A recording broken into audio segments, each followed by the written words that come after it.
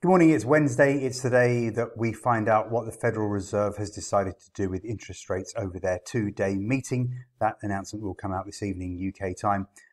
So far this week, things have worked out as expected. The stock markets have plunged.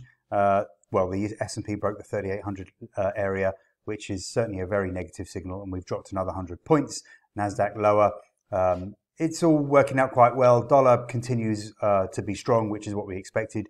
The yen is actually breaking down. The dollar's pushed higher against the yen. So it's just continued trends that we've already seen for most of this year. Strong dollar, weak stock markets. Gold pushing a little bit lower. I think, obviously, as you know, I'm quite bearish of gold in the longer term. So maybe we'll see further weakness.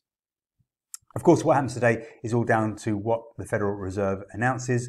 0.75% interest rate rise is, I think, the general consensus across the market, because we have had a very strong US employment number at the beginning of the month. And of course, we had a very strong consumer price index number and a PPI number, I think, came out this week. All strong. Inflation way out of control, Fed way behind the curve, and the economy quite strong.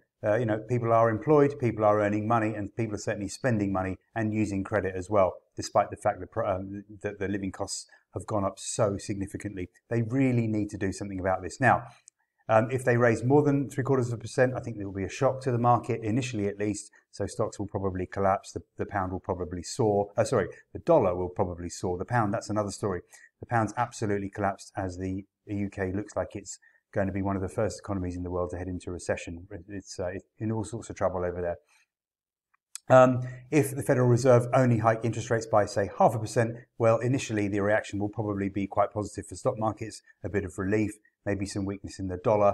But I think as the days go by into the end of the week, the market will then think, hang on a second, the Fed's already so far behind the curve. This is not an inflation-fighting Federal Reserve. And I think worries will then creep in that they will have to do a lot more as far as interest rate rises are concerned over the summer. So it could be a mixed bag on a 0.5% interest rate rise. We'll see. Join me tomorrow morning. We'll have a chat about the outcome of the Fed meeting and see what the markets are likely to do into the end of the week.